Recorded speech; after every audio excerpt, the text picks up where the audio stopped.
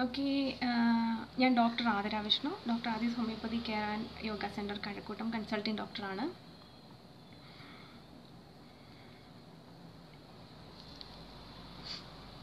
നമുക്ക് ആരെങ്കിലുമൊക്കെ വന്നിട്ട് ലൈവ് സ്റ്റാർട്ട് ചെയ്യാം. ഓക്കെ, ശരി. ഞാൻ പറയുന്നത് കേൾക്കുന്നുണ്ടോ എന്ന് ഒന്ന് മെസ്സേജ് ചെയ്തേക്കും കേട്ടോ. ഓക്കെ, ശരി. അപ്പോൾ ഇന്ന് ഞാൻ പറയാൻ പോകുന്ന ടോപ്പിക് എന്ന് പറയുന്നത്, പണ്ടൊക്കെ നമ്മൾ എല്ലാവരും പേടിക്കുന്ന കാര്യങ്ങളെന്ന് വെച്ചാൽ പ്രഷർ അല്ലെങ്കിൽ കൊളസ്ട്രോൾ ഇതൊക്കെയായിരുന്നു. പക്ഷേ ഇപ്പോൾ ഇപ്പോഴത്തെ ഒരു ട്രെൻഡ് എന്ന് പറയുന്നത് യൂറിക് ആസിഡാണ്. എല്ലാവർക്കും അറിയാം അല്ലേ? ഇപ്പോൾ എവിടെ ചെന്നാലും എല്ലാവരും പറയുന്ന ഒരു കാര്യമാണ് യൂറിക് ആസിഡ് ഉണ്ട്. അല്ലെങ്കിൽ ബ്ലഡ് ടെസ്റ്റ് ചെയ്യുമ്പോൾ ഒരാൾ വെറുതെ നമ്മൾ ക്ലിനിക്കിൽ വന്നപ്പോൾ ജോയിൻറ്റ് പെയിൻ ഉണ്ട് എന്ന് പറയുമ്പോൾ നമ്മളൊന്ന് ബ്ലഡ് ടെസ്റ്റ് ചെയ്യാണ്, എഴുതി കൊടുക്കുകയാണെന്നുണ്ടെങ്കിൽ, നമ്മൾ ഒരു സംശയത്തിൻ്റെ പേരിൽ എഴുതി കൊടുത്താൽ പോലും യൂറിക് ആസിഡിൻ്റെ ലെവൽ അവരുടെ ബോഡിയിൽ ചിലപ്പോൾ കൂടുതലായിരിക്കും. അതിനർത്ഥം എന്താണെന്ന് വെച്ചാൽ, ഇപ്പോൾ കൂടുതലും യൂറിക് ആസിഡ് എന്ന് പറയുന്ന ഒരു കണ്ടന്റ് എല്ലാവരുടെയും ബ്ലഡിൽ അധികമായിട്ട് വരുന്നുണ്ട്. അതിനുള്ള കാരണങ്ങൾ എന്താണ്, അതിനെ നമുക്കെങ്ങനെ മാനേജ് ചെയ്യാം, അതൊക്കെയാണ് ഇന്ന് ഞാൻ സംസാരിക്കാൻ പോകുന്നത്. ഓക്കെ, എല്ലാവർക്കും ഹായ്. ശരി. അപ്പോൾ ഇതൊക്കെ പറയുന്നതിന് മുമ്പ് നമ്മൾ മനസ്സിലാക്കിയിരിക്കേണ്ട ഒരു കാര്യം എന്ന് പറയുന്നത്, നമുക്ക് എത്ര ഹൈറ്റ് ഉണ്ടെന്ന് നമുക്കറിയാം അല്ലേ? അപ്പോൾ ആ ഹൈറ്റിനനുസരിച്ചിട്ടുള്ള വണ്ണമാണോ നമ്മൾ ഫസ്റ്റ് മനസ്സിലാക്കുക. ഇപ്പോൾ ഹൈറ്റ് അനുസരിച്ചിട്ടുള്ള, നമ്മളെപ്പോഴും പറയല്ലേ, ഹൈറ്റിനനുസരിച്ച് വെയിറ്റും വേണം, അത് മെയിൻറ്റെയിൻ ചെയ്ത് പോകണം, അല്ലെങ്കിൽ അത് ഓവർ വെയിറ്റ് ആയിക്കഴിഞ്ഞാൽ പ്രശ്നം ഉണ്ടാവും എന്നൊക്കെ അറിയാം. പക്ഷേ ഒരു കാര്യം മനസ്സിലാക്കേണ്ടത്, ഇപ്പോൾ കണ്ടുവരുന്ന എല്ലാ അസുഖങ്ങളും മെയിൻ കാരണം എന്ന് പറയുന്നത് ഓവർ വെയിറ്റ് ആണ്. അതിൻ്റെ ഒന്നാമത്തെ കാരണം ഇപ്പോഴത്തെ ഒരു എക്സസൈസ് ഇല്ല, ഇപ്പോൾ ആർക്കും അതിനുള്ള ടൈം ഇല്ല. പിന്നെ ഫുഡ് കിട്ടുന്നതൊക്കെ നമ്മൾ കഴിക്കും. ഇപ്പോൾ ജങ്ക് ഫുഡ്സ് ആണെങ്കിലും എന്താണ്, ഫാസ്റ്റ് ഫുഡിനോടാണ് എല്ലാവർക്കും താല്പര്യം. പഴയ രീതിയിൽ നമ്മുടെ വീട്ടിലുള്ള ഫുഡിനെക്കാട്ടും താല്പര്യം പുറത്തു പോയി കഴിക്കാനാണ്. ഇപ്പം എല്ലാവർക്കും അങ്ങനെ തന്നെയാണ്. പക്ഷേ അതിൻ്റെ പുറകിലുള്ള കാരണങ്ങൾ ഓവർ വെയിറ്റ് വരുന്നത്. ഇപ്പോൾ കുഞ്ഞുങ്ങൾക്ക് പോലും നമ്മൾ ആദ്യം തന്നെ കുഞ്ഞുങ്ങളോട് ചോദിക്കുന്നത് എന്താ വേണ്ടത്, പിസയാണോ ബർഗറാണോ, എന്താണ് താല്പര്യം, അങ്ങനെ ഇപ്പോഴേ ആ ഒരു ഡയറ്റിലേക്ക് കുഞ്ഞുങ്ങളെയും കൊണ്ടുപോവുകയാണ് അല്ലേ? അപ്പോൾ ഫസ്റ്റ് നമ്മൾ മനസ്സിലാക്കേണ്ടത്, നമ്മുടെ ഹൈറ്റിനനുസരിച്ചിട്ടുള്ള വെയിറ്റ് ആണോ നമുക്കുള്ളതെന്ന് മനസ്സിലാക്കുക. നിങ്ങൾക്ക് അങ്ങനെ ഒരു ബുദ്ധിമുട്ടുണ്ട്, വെയിറ്റ് കൂടുതലാണെന്നുണ്ടെങ്കിൽ മെയിൻറ്റെയിൻ ചെയ്ത് അതിനെ ഒരു കറക്റ്റ് ലെവലിൽ കൊണ്ടുവരിക. ഇത് ഇങ്ങനെ ചെയ്താൽ തന്നെ നിങ്ങളുടെ മിക്കവാറുമുള്ള എല്ലാ അസുഖങ്ങളെയും, നിങ്ങൾക്കിപ്പോൾ എന്തെങ്കിലും ഉണ്ട് അല്ലെങ്കിൽ ഇനി വരാൻ എന്തെങ്കിലും ഒരു ചാൻസ് ഉണ്ടെങ്കിൽ പോലും അതിനെ പ്രിവെൻറ്റ് ചെയ്യാൻ, എസ്പെഷ്യലി ലേഡീസിനോടാണ് ഞാൻ പറയുന്നത്. അങ്ങനെയുള്ള, ഇപ്പോൾ ആണുങ്ങൾക്ക് അവർ മെയിൻറ്റെയിൻ ചെയ്ത് പോകും, ഇപ്പോൾ ജിമ്മിൽ പോയാണെങ്കിലും അല്ലെങ്കിൽ എന്തെങ്കിലുമൊക്കെ അവർക്കൊരു ഹാർഡ് വർക്ക് ചെയ്തിട്ട് അവർ ചെയ്യും. പക്ഷേ ഫീമെയിൽസ് അങ്ങനെയല്ല, കുറച്ച് സ്ലഗ്ഗിഷാണ്. എല്ലാവരും എവിടെയെങ്കിലും ഒന്ന് ഇരുന്നാൽ കൊള്ളാമെന്ന് പറഞ്ഞ് നിൽക്കുന്നവരാണ്. അപ്പോൾ ഇതൊക്കെ ഒന്ന് മനസ്സിലാക്കി നമ്മൾ ചെയ്യേണ്ടത്, എല്ലാവരും ആ വെയിറ്റ് മെയിൻറ്റെയിൻ ചെയ്ത് പോവുക. ഓക്കെ, അപ്പോൾ നമ്മൾ ഇന്നത്തെ ടോപ്പിക് എന്ന് പറയുന്നത് യൂറിക് ആസിഡാണ്. അപ്പോൾ യൂറിക് ആസിഡ് എങ്ങനെ നമ്മുടെ ബ്ലഡിൽ കൂടുതലായിട്ട് വരുന്നു എന്ന് നമ്മൾ അറിയണം അല്ലേ? ഒരു അസുഖം വരുന്നതിൻ്റെ കാരണം എന്താണെന്ന് അറിഞ്ഞാലേ നമുക്ക് അതിനെ അനുസരിച്ചിട്ടുള്ള ഒരു പ്രതിവിധി കണ്ടുപിടിക്കാൻ പറ്റുള്ളൂ. അപ്പോൾ എന്തുകൊണ്ടാണ് യൂറിക് ആസിഡ്? ഇപ്പോൾ എല്ലാവർക്കും അറിയാം, ആൽക്കഹോളിൻ്റെ ഇൻടേക്ക് അല്ലെങ്കിൽ കഴിക്കുന്നത് ഇപ്പോൾ ഇപ്പം എന്നല്ല, പണ്ട് മുതലേ ഉള്ളതാണ്, കൂടുതലാണ്. അപ്പോൾ പിന്നെ അതുപോലെ തന്നെ ഒരുപാട് ഫുഡ്, ഈ ചിക്കൻ, മട്ടൻ, ബീഫ് ഇതൊക്കെ കഴിക്കുന്നതും കൂടുതലാണ്. ഇങ്ങനെയൊക്കെ ഉള്ള ലൈഫ് സ്റ്റൈൽ വന്നപ്പോഴേക്കും ബ്ലഡിലുള്ള ഈ യൂറിക് ആസിഡിൻ്റെ കണ്ടന്റും അതുപോലെ കൊളസ്ട്രോൾ ആണെങ്കിലും ഷുഗർ ആണെങ്കിലും പ്രഷർ ആണെങ്കിലും ഭയങ്കര ടെൻഷനാണ് ഇപ്പോൾ എല്ലാവർക്കും. അങ്ങനെയൊക്കെ ഉള്ള രോഗങ്ങളിലേക്ക് കൂടുതലും ഒരു ടെൻഡൻസി ഉണ്ടാവും. യൂറിക് ആസിഡ് എന്ന് പറയുന്നത് നമ്മുടെ ബോഡിയിൽ നിന്ന് പുറം തള്ളുന്നത് നമ്മുടെ കിഡ്നി, മൂത്രത്തിൽ വഴിയാണ്. അപ്പോൾ കിഡ്നിയാണ് നമ്മുടെ ആവശ്യമില്ലാത്ത മിനറൽസിനാണെങ്കിലും ഒക്കെ അരിച്ച് പുറത്തേക്ക് കളയുന്നത് കിഡ്നിയാണ്. ഓക്കെ, അപ്പോൾ നമ്മൾ ഈ പുറത്തേക്ക് കിഡ്നി വഴി അല്ലെങ്കിൽ മൂത്രം വഴി യൂറിക് ആസിഡ് പുറത്തേക്ക് പോയില്ല എന്നുണ്ടെങ്കിൽ ഇത് നമ്മുടെ ബോഡിയിൽ, അല്ലെങ്കിൽ അറിയാമല്ലോ, നമ്മുടെ ബ്ലഡിൽ അത് കൂടുതലായിട്ട് ഉണ്ടാവുന്നു. ഇങ്ങനെ ഉണ്ടാവുന്ന ഈ യൂറിക് ആസിഡ് ഈ നീഡിൽ പോലെയുള്ള ക്രിസ്റ്റൽസ് ആയിട്ട് നമ്മുടെ ജോയിൻസിൽ ഡെപ്പോസിറ്റ് ചെയ്യും. കൂടുതലും ചെറിയ ജോയിൻസിലാണ് ഡെപ്പോസിറ്റ് ചെയ്യുന്നത് അല്ലെങ്കിൽ അടിഞ്ഞുകൂടുന്നത്. അത് നമ്മുടെ കാലിൻ്റെ തള്ളവിരലിൻ്റെ താഴെയായിട്ടുള്ള ജോയിൻറ്റിലായിരിക്കും കൂടുതൽ. എല്ലാവരും കേട്ടിട്ടുണ്ടാവും, ഗൗട്ട് എന്ന് പറയും. ഗൗട്ട് എന്ന് പറയുമ്പോഴത്തേക്കും കണ്ടിട്ടുണ്ടോ എന്ന് എനിക്കറിയില്ല. നല്ല ചുവന്ന് റെഡിഷ് ആയിട്ട് കുറച്ച് നീരൊക്കെ വെച്ച് ഭയങ്കര പെയിൻഫുൾ ആയിരിക്കും. ഇങ്ങനെയാണ് ഗൗട്ടിൻ്റെ നമ്മൾ കണ്ടുവരുന്ന ഒരു രീതി എന്ന് പറയുന്നത്. അത് കൂടുതലും കാണുന്നത് കാലിൻ്റെ തള്ളവിരലിൻ്റെ താഴെയായിട്ടായിരിക്കും ഈ ഗൗട്ട് വരുന്നത്. ചെറിയ ജോയിൻസിലാണ് യൂറിക് ആസിഡിൻ്റെ ഡെപ്പോസിറ്റ് കൂടുന്നത്. അത് നീഡിൽ പോലെയുള്ള ക്രിസ്റ്റൽസ് ആണ് വരുന്നത്. അപ്പം നമുക്കങ്ങനെ കേൾക്കുമ്പോൾ തന്നെ അറിയാം പെയിൻ ഭയങ്കര എത്രത്തോളം കാഠിന്യമാണ് ആ വേദനയ്ക്കെന്ന് നമുക്ക് മനസ്സിലാക്കാം അല്ലേ. ഓക്കെ, ഞാൻ യൂറിക് ആസിഡിൻ്റെ എങ്ങനെ റെഡ്യൂസ് ചെയ്യാം അത് പറയാം. ഫസ്റ്റ് ഇത് പറഞ്ഞു വന്നിട്ട് നമുക്കൊരു പ്രതിവിധിയിലേക്ക് പോവാം. ഓക്കെ, അപ്പോൾ ഇങ്ങനെ കാലിൽ ഡെപ്പോസിറ്റ് ചെയ്ത് വരുന്നു. അതുപോലെ തന്നെ ചെറിയ ജോയിൻസിലൊക്കെ വരുന്നുണ്ട്. ഇത് കുറച്ചുകൂടെ കൂടുതലാവുകയാണെങ്കിൽ വലിയ ജോയിൻസിനെ അഫക്റ്റ് ചെയ്യാനുള്ള ചാൻസ് ഒക്കെ ഉണ്ട്. അപ്പം നിങ്ങൾക്ക് ആർക്കെങ്കിലും ഇങ്ങനെ ഒരു ബുദ്ധിമുട്ടുണ്ടെന്നുണ്ടെങ്കിൽ അതിനെ വെച്ചുകൊണ്ടിരിക്കരുത്. നമുക്ക് ബ്ലഡ് ഒന്ന് ടെസ്റ്റ് ചെയ്ത് നോക്കിയാൽ തന്നെ ബ്ലഡിൽ ഇപ്പോൾ ആണുങ്ങൾക്കും പെണ്ണുങ്ങൾക്കും വ്യത്യാസമുണ്ട്. ചെറിയൊരു വേരിയേഷൻ ആണുങ്ങൾക്ക് വരും. ഇപ്പോൾ മെയിൽസിന് വന്നിട്ട് 20 വയസ്സ് കഴിയുമ്പോഴാണ് യൂറിക് ആസിഡിൻ്റെ ലെവൽ കൂടുന്നത്, അല്ലെങ്കിൽ അതൊന്ന് ബ്ലഡ് ഒന്ന് ഉയർന്നു വരുന്നത്. ഓക്കെ, പെണ്ണുങ്ങൾക്കാണെങ്കിൽ മെൻസസ് നിന്ന സ്ത്രീകൾക്ക് അത് കഴിഞ്ഞിട്ട് കൂടാനാണ് ടെൻഡൻസി കൂടുതൽ. അപ്പോൾ ഈ ഒരു ഏജും അതിനകത്ത് വരുന്നുണ്ട്. ഓക്കെ, അപ്പോൾ ഫാമിലി ഹിസ്റ്ററി, ഇപ്പോൾ വീട്ടിൽ എല്ലാവർക്കും അങ്ങനെ ഒരു നേരത്തെ ഒരു ഹിസ്റ്ററി ഉണ്ടോ, ടെൻഡൻസി ഉണ്ടോ എന്നൊക്കെ ഇപ്പോൾ എന്ത് അസുഖം എടുത്താലും നമ്മൾ നോക്കാറുണ്ടല്ലേ. ഇപ്പോൾ കുടുംബത്തിൽ അച്ഛനും അമ്മയ്ക്കും പ്രഷർ ആണെങ്കിലും ഷുഗർ ആണെങ്കിലും അച്ഛനും അമ്മയ്ക്കും ഉണ്ടെങ്കിലും മക്കൾക്ക് വരാനുള്ള ടെൻഡൻസി ഉണ്ട് എന്നൊക്കെ നമ്മൾ എല്ലാവരും ഒന്ന് വിലയിരുത്താറുണ്ട്. ഓക്കെ, അപ്പോൾ അങ്ങനെ ആർക്കെങ്കിലും ഉണ്ടോ എന്നൊക്കെ നോക്കുക. അപ്പോൾ ഇങ്ങനെ ഈ കാലിലും ഒക്കെ ഡെപ്പോസിറ്റ് വരുന്ന കാര്യം നമ്മൾ പറഞ്ഞു, നീഡിൽ ഷേപ്പ് വന്നിട്ട്. അതുപോലെ തന്നെ യൂറിക് ആസിഡ് ബ്ലഡിൽ കൂടുകയാണെങ്കിൽ മറ്റൊരു പ്രശ്നമാണ് യൂറിക് ആസിഡിൻ്റെ കല്ല് കിഡ്നിയിൽ, അല്ലെങ്കിൽ ഈ മൂത്രത്തിൽ കല്ലെന്ന് പറയുന്നത് അതിൻ്റെ ഒരു ടൈപ്പാണ് യൂറിക് ആസിഡ് സ്റ്റോൺ എന്ന് പറയുന്നത്.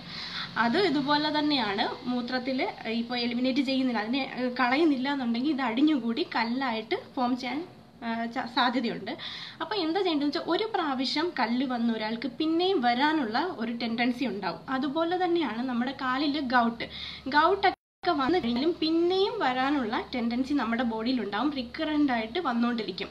നമുക്ക് ചെയ്യാൻ പറ്റുന്നത് എങ്ങനെ അതിനെ കുറച്ച് കൊണ്ടുവരും. നമ്മൾ മരുന്ന് കഴിച്ച് എല്ലാവർക്കും അസുഖം മാറ്റാം, പക്ഷേ എങ്ങനെ നമുക്ക് അതിനെ കുറച്ച് കൊണ്ടുവരാൻ പറ്റും. നമുക്ക് ഇനി ലൈഫ് ലോങ് മെഡിസിൻ കഴിച്ചുകൊണ്ട് മാത്രം ഇരിക്കാൻ പറ്റില്ല അല്ലേ. അങ്ങനെ നമുക്ക് എന്ത് ചെയ്യണം, നമ്മുടെ രീതിയിലുള്ള ഡയറ്റൊക്കെ ചെയ്ത് നമുക്ക് എങ്ങനെ അതിനെ കുറച്ച് കൊണ്ടുവരാമെന്ന് നോക്കണം. ഓക്കെ, ശരി. ഏതാണ് ഫുഡ്?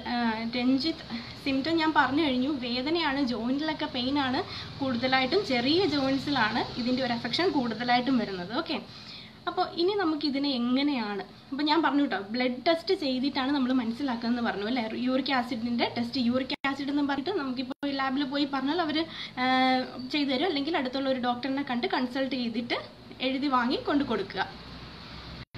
ഓക്കെ, എന്താണ് എങ്ങനെ നമുക്കിതിനെ കുറച്ച് കൊണ്ടുവരാം എന്നാണ് നമ്മൾ നോക്കേണ്ടത് അല്ലേ. എന്തൊക്കെ ഫുഡ് നമ്മൾ ഒഴിവാക്കണം, എങ്ങനെയാണ് നമ്മൾ അതിനെ ഒന്ന് മാനേജ് ചെയ്ത് കൊണ്ടുവരേണ്ടതെന്നാണ് നോക്കേണ്ടത്. എല്ലാവർക്കും അറിയാം ഈ യൂറിക് ആസിഡിൻ്റെ കണ്ടന്റ്, പ്യൂരിൻ്റെ കണ്ടന്റ് കൂടുതലായിട്ടുള്ള ഫുഡ് നമ്മൾ ഒഴിവാക്കുക. എസ്പെഷ്യലി ഇപ്പോൾ കക്ക, ഞണ്ട്, കൊഞ്ച് ഇങ്ങനെയൊക്കെ വരുന്ന ഈ ഷെൽ ഫിഷിൻ്റെ ആ ഒരു ഐറ്റത്തിൽപ്പെട്ട എല്ലാത്തിലും ഒരു ഇതിലൊക്കെ പ്യൂരിൻ്റെ കണ്ടന്റ് കൂടുതലാണ്. അതുപോലെ തന്നെ യൂറിക് ആസിഡ് ഉള്ളവർക്ക് ഇതിൻ്റെ ആ ഒരു ടെൻഡൻസി, അതല്ല ഇത് കൂട്ടാനുള്ള സാധ്യതയുണ്ട്. അതുപോലെ ഒരുപാട് മീൻ കഴിക്കുന്നത്, ചിക്കൻ, പിന്നെ കരളില്ലേ, കരളൊക്കെ ഒരുപാട് ഇപ്പോൾ കറിയൊക്കെ വെച്ച് കഴിക്കുമല്ലേ, ഫ്രൈ ചെയ്തിട്ടാണെങ്കിലും കരളൊക്കെ കഴിക്കാറുണ്ട്. അത് പിന്നെ ബീഫിലൊക്കെ ഒരുപാട് ഈ യൂറിക് ആസിഡിൻ്റെ കണ്ടന്റ് നമ്മുടെ ബോഡിയിൽ കൂട്ടാനുള്ള ഒരു ടെൻഡൻസി ഉണ്ട്. സോ അങ്ങനെയുള്ള ഫുഡ് ഐറ്റംസ് ഒക്കെ നമ്മൾ ഒഴിവാക്കുക എന്നാണ് ഫസ്റ്റ് ചെയ്യേണ്ടത്. ഒരു 100 ഗ്രാമിൽ കൂടുതൽ ഇങ്ങനെയുള്ള ഫുഡുകൾ കഴിക്കാൻ പാടില്ല ഒരു ദിവസം. അതും അറിഞ്ഞു വെക്കുക. ഇപ്പം നമ്മൾ കഴിച്ചാൽ തന്നെ ഒരു ചെറിയ ക്വാണ്ടിറ്റി കഴിക്കുക, ബാക്കി പിന്നെ ഒരുപാട് കഴിക്കാതിരിക്കാൻ ശ്രമിക്കുക. അതാണ് ഫസ്റ്റ് നമ്മൾ ചെയ്യേണ്ടത്. നമുക്കിപ്പോൾ ഈ ഒരു എന്താ പറയുക, എല്ലാവർക്കും ആഗ്രഹമാണ് ഫുഡൊക്കെ കഴിക്കാൻ, നല്ല കറിയൊക്കെ ഉണ്ടാക്കി വെക്കുമ്പോൾ കഴിക്കാനൊരു ആഗ്രഹമാണ്. അപ്പോൾ കഴിച്ചാൽ തന്നെ നിങ്ങളൊരു കുറച്ചൊരു 100 ഗ്രാമിൽ കൂടണ്ട, അതിൽ താഴെ നിന്ന് നിങ്ങൾക്ക് ഒരു ടേസ്റ്റിന് വേണ്ടിയിട്ട് കഴിക്കുക, അങ്ങനെ ഒരു ടെൻഡൻസി ഉള്ളവർ. ഓക്കെ, അതാണ് ഫസ്റ്റ് ചെയ്യേണ്ടത്. പിന്നെ പാല് കുടിക്കുന്നത്, പാട മാറ്റിയ പാൽ കുടിക്കുന്നത് യൂറിക് ആസിഡിന് നല്ലതാണ്. അതുപോലെ തന്നെ ഏറ്റവും ബെസ്റ്റായിട്ടുള്ള, നിങ്ങൾ മനസ്സിലാക്കേണ്ട ഒരു കാര്യം, ആദ്യമേ പറഞ്ഞു യൂറിക് ആസിഡ് കല്ലുണ്ടാക്കും എന്നൊക്കെ പറഞ്ഞല്ലേ. നമ്മുടെ ബോഡിയിൽ ഇപ്പോൾ ഈ കിഡ്നി വഴി പുറത്ത് പോകാത്തത് കൊണ്ടാണ് കൂടുതലായിട്ടും അക്യുമുലേറ്റ് ചെയ്യുന്നതെന്ന് പറഞ്ഞു.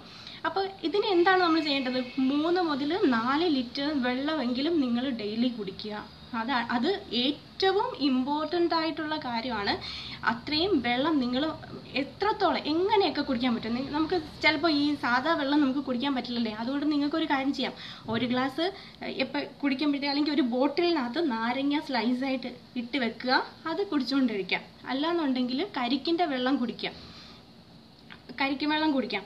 അതുപോലെ നിങ്ങൾക്ക് എങ്ങനെയാണോ കൂടുതൽ വെള്ളം കുടിക്കാൻ പറ്റുന്നത്, എന്താണോ ഇഷ്ടം, അങ്ങനെ കുടിക്കാം. നാരങ്ങ വെള്ളം കൂടുതലായിട്ടും കുടിക്കുന്നത് യൂറിക് ആസിഡിനെ ഒരു പരിധി വരെ നമുക്ക് കുറച്ച് കൊണ്ടുവരാൻ പറ്റും. അസിഡിറ്റി ഒക്കെ ഉണ്ടോ എന്ന് നോക്കുക കേട്ടോ. ഇത് ഇങ്ങനെ ഒരുപാട് കുടിക്കുന്നവർക്ക് നേരത്തെ ഒരു ഗ്യാസ് ഉള്ളവരാണെങ്കിൽ അതിനെ ഒന്ന് കരുതലോടെ നോക്കുക. അല്ലാത്തവർക്ക് ഇഷ്ടംപോലെ നാരങ്ങ വെള്ളമൊക്കെ കുടിക്കുന്നത്. അപ്പോൾ ഈ നാരങ്ങ വെള്ളത്തിനകത്ത് എന്താ ഉള്ളത്? നമ്മുടെ വൈറ്റമിൻ സി ഒക്കെ ഉള്ളതാണ്, പൊട്ടാഷ്യം ഒക്കെ കൂടുതലാണ്. അപ്പോൾ നമ്മൾ കുടിക്കുന്ന സമയത്ത് ഇത് നമ്മുടെ യൂറിക് ആസിഡിനെ കുറച്ചുകൂടി ഒന്ന് എലിമിനേറ്റ് ചെയ്ത് കളയാൻ ഹെൽപ്പ് ചെയ്യും. ഓക്കെ, അതാണ്. അപ്പോൾ നാരങ്ങ വെള്ളത്തിന് ഒരു പ്രത്യേകതയുണ്ട് യൂറിക് ആസിഡ് കുറയ്ക്കാനായിട്ട്. അതുപോലെ മത്തിയൊക്കെ കഴിക്കുന്നത് യൂറിക് ആസിഡിന് പ്രശ്നമാണ് കേട്ടോ. മത്തി അയിലൊക്കെ കുറച്ച് കുറയ്ക്കുന്നത് തന്നെയാണ് യൂറിക് ആസിഡിന് നല്ലത്. ഓക്കെ, ഇതെങ്ങനെ കണ്ടുപിടിക്കാമെന്ന് ഞാൻ പറഞ്ഞു. വേദനയൊക്കെ ചെറിയ ജോയിൻറ്റിലൊക്കെ വേദന ഉണ്ടെന്നുണ്ടെങ്കിൽ നിങ്ങൾ അത്യാവശ്യമായിട്ട് തന്നെ ബ്ലഡിൽ യൂറിക് ആസിഡിൻ്റെ ലെവൽ എത്രയാണെന്ന് കണ്ടുപിടിക്കുക. അതനുസരിച്ച് കുറയ്ക്കാനുള്ള ഒരു വഴി കണ്ടുപിടിക്കുക കേട്ടോ. ഓക്കെ, അത് കഴിഞ്ഞിട്ട് ഇനി നമുക്ക് എന്തൊക്കെ ഫ്രഷ് ആയിട്ടുള്ള വെജിറ്റബിൾസ് അധികം വേവിക്കാണ്ട് തന്നെ കഴിക്കുക. ഓറഞ്ച് കഴിക്കുക. ഇതൊക്കെ നമ്മുടെ യൂറിക് ആസിഡിനെ പ്രിവെൻറ്റ് ചെയ്യാൻ ഹെൽപ്പ് ചെയ്യും. പിന്നെ മദ്യപിക്കുന്നവരാണെങ്കിൽ മദ്യപാനം കുറച്ചാൽ മാത്രമേ അത് ഞാൻ എടുത്തു പറയാണ്. മദ്യപിക്കുന്നവർക്ക് യൂറിക് ആസിഡിൻ്റെ കണ്ടന്റ് കൂടുതലായിരിക്കും. അതുപോലെ തന്നെ നിങ്ങൾക്ക് അങ്ങനെ ജോയിൻറ്റ് പെയിൻ ഉണ്ടെങ്കിൽ തൽക്കാലം നിർത്തി വെക്കുന്നത് തന്നെയാണ് ഏറ്റവും ബെറ്റർ ആയിട്ടുള്ളൊരു ഓപ്ഷൻ. അത് നിങ്ങൾ കുടിക്കുന്നിടത്തോളം കാലം ആ യൂറിക് ആസിഡിൻ്റെ ആ ഒരു ബുദ്ധിമുട്ട് മാറ്റാൻ പറ്റുമെന്ന് ഒരു ഉറപ്പുമില്ല. ഇനി എത്ര മെഡിസിൻ നമ്മൾ കഴിച്ചാലും ഇത് നിങ്ങളുടെ മെയിൻറ്റെയിനിങ് കോസായിട്ട് തന്നെ അവിടെ നിൽക്കും. അതുകൊണ്ട് ആൽക്കഹോൾ നിർത്തുന്നത് തന്നെയാണ് നല്ലത്. ഓക്കെ, യൂറിക് ആസിഡ് 6.9 എന്ന് പറഞ്ഞു. 7 വരെയാണ് മാക്സിമം പറയുന്നത് മെയിൽസിന്. ഫീമെയിൽസിനാണെങ്കിൽ 6.5 ആണ്. സോ ഇപ്പോൾ ഒരു ബോർഡർ ലൈനിലാണ് നിൽക്കുന്നത്. അതുകൊണ്ട് മാക്സിമം ഇത് ഇങ്ങനെ ഒരു ഡയറ്റിലൊക്കെ പോയി അതിനെ ഒന്ന് കുറച്ച് കൊണ്ടുവന്ന് നിൽക്കുന്നത് തന്നെയാണ് നല്ലത്. വെയിറ്റ് കൂടുതലാണെങ്കിൽ വെയിറ്റ് കുറയ്ക്കുക, നന്നായിട്ട് വെള്ളം കുടിക്കുക. ഇഷ്ടംപോലെ വെള്ളം കുടിച്ചെങ്കിൽ മാത്രമേ നമുക്ക് അതിനെ യൂറിൻ വഴി പുറത്ത് കളയാൻ പറ്റുള്ളൂ. ഓക്കെ, നോർമൽ ഞാൻ പറഞ്ഞു കേട്ടോ.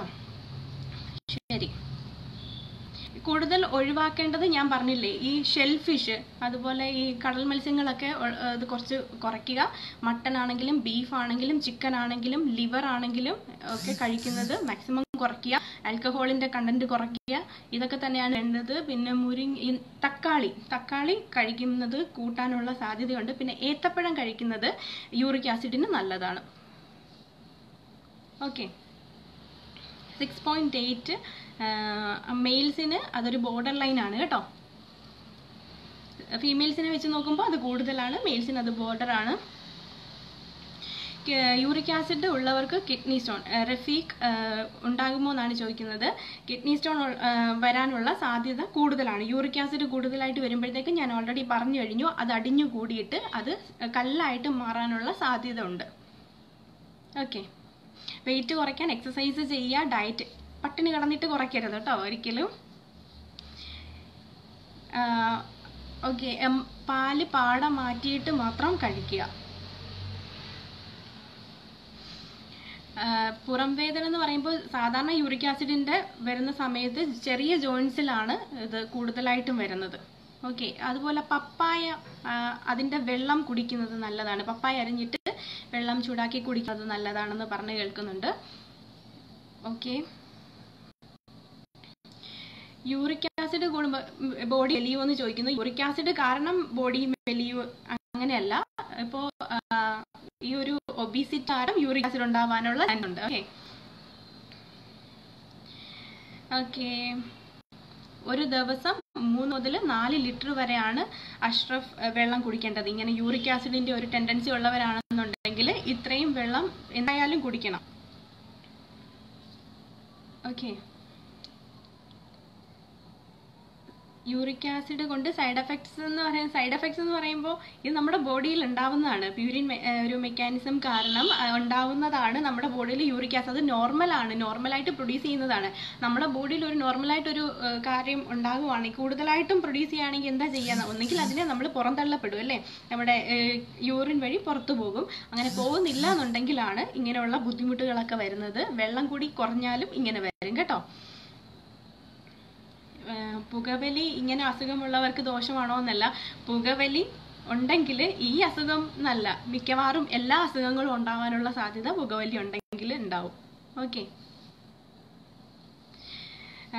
ഇപ്പോൾ നിങ്ങൾ ചിലർക്ക് ഒരു 15 വരെയൊക്കെ പോവാറുണ്ട് യൂറിക് ആസിഡിൻ്റെ. അങ്ങനെയൊക്കെ ഉള്ളവരാണെങ്കിൽ നല്ല കരുതൽ വേണം. ഭയങ്കര വേദനയായിരിക്കും. ഒരു പ്രാവശ്യം നമ്മൾ മരുന്നെടുത്ത് മാറ്റി കഴിഞ്ഞാൽ പോലും അത് അടുത്ത് തന്നെ വീണ്ടും വരാനുള്ള സാധ്യതയുണ്ട്. അപ്പോൾ അതിൻ്റെ ടെൻഡൻസി നമ്മുടെ ബോഡിയിൽ ഉള്ളത് കൊണ്ടാണ്. അപ്പം ചെയ്യേണ്ട കാര്യം എങ്ങനെയെങ്കിലും ഒക്കെ ഈ ഒരു ഡയറ്റും എക്സസൈസും ഒക്കെ ചെയ്ത് അതിനെ മെയിൻറ്റെയിൻ ചെയ്ത് നമ്മുടെ നോർമൽ ലെവലിൽ കൊണ്ടുപോകുക കേട്ടോ.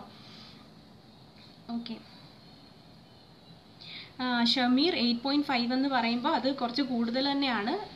അതിനുള്ള മരുന്ന് കഴിക്കുകയും അതിന് കൂടെ തന്നെ എക്സസൈസും ഡയറ്റും ഒക്കെ കൊണ്ടുപോകണം. അത് അത്യാവശ്യമാണ് കേട്ടോ. ഓക്കെ. അപ്പോൾ കുറേ പേർക്കൊക്കെ യൂറിക് ആസിഡ് അതെങ്ങനെ നമുക്ക് മെയിൻറ്റെയിൻ ചെയ്യാം, ഞാൻ പറഞ്ഞല്ലോ ഇങ്ങനെയൊക്കെയുള്ള ഡയറ്റ് കുറച്ച് ഫോളോ ചെയ്യുക കേട്ടോ. പച്ചക്കറികളും നന്നായിട്ട് വെള്ളമൊക്കെ കുടിച്ച് ഹെൽത്തി ആയിട്ടിരിക്കുക. പിന്നെ എന്താ, കുറച്ച് ബോഡിയൊക്കെ ഒന്ന് അനക്കുക. എന്നാലേ നമ്മുടെ കൊളസ്ട്രോൾ ആണെങ്കിലും ഷുഗർ ആണെങ്കിലും പ്രഷർ ആണെങ്കിലും എല്ലാം നമുക്ക് ഒരു പരിധി വരെ കുറച്ച് കൊണ്ടുപോകാൻ പറ്റത്തുള്ളൂ. എക്സസൈസ് ചെയ്യാതെ ഒരു കാര്യവും നമുക്ക് നടക്കത്തില്ല. പട്ടിണി കിടന്ന് വെയിറ്റ് കുറയ്ക്കാതിരിക്കാൻ നോക്കുക. ഫുഡ് കഴിക്കാതെ കുറയ്ക്കുന്ന വെയിറ്റ് ഒരിക്കലും അത് ശാശ്വതമല്ല. ഒരിക്കലും അത് മെയിൻറ്റെയിൻ ചെയ്യാൻ പറ്റില്ല. നിങ്ങൾ എന്നാണോ കഴിച്ചു തുടങ്ങുന്നത് അന്നത് വീണ്ടും തിരിച്ചു വരും. അതുകൊണ്ട് എക്സസൈസ് ചെയ്ത് കഴിക്കുക, ആഹാരം ആവശ്യത്തിന് കഴിക്കുക, അതിൻ്റെ കൂടെ എക്സസൈസ് ചെയ്യുക. ഇങ്ങനെ കുറയ്ക്കുന്ന വണ്ണം മാത്രമേ നമുക്ക് ലൈഫ് ലോങ് കൊണ്ടുപോകാൻ പറ്റുള്ളൂ. അതുകൊണ്ട് അതിനെ മെയിൻറ്റെയിൻ ചെയ്തു പോവുക. അപ്പോൾ ഓക്കെ. അപ്പോൾ എല്ലാവർക്കും ഒരുവിധമൊക്കെ ഒരു യൂറിക് ആസിഡിനെ കുറിച്ച് ഒരു ഐഡിയ കിട്ടിയിട്ടുണ്ടെന്ന് വിശ്വസിക്കുന്നു. സോ എല്ലാവരും ഹെൽത്തി ആയിട്ടിരിക്കുക, നല്ല ഫുഡുകൾ കഴിക്കുക, ഒരുപാട് ജങ്ക് ഫുഡിലേക്കും ഫാസ്റ്റ് ഫുഡിലേക്കും തിരിയാതിരിക്കുക. നമ്മുടെ വീട്ടിലുണ്ടാക്കുന്ന പച്ചക്കറികളും അങ്ങനെ അധികം വേവിക്കാണ്ട് തന്നെ കുട്ടികൾക്കാണെങ്കിലും ഇപ്പോഴേ കൊടുത്ത് ശീലിക്കുക. സോ അപ്പോൾ നെക്സ്റ്റ് ലൈവിൽ വീണ്ടും കാണാം. ബൈ.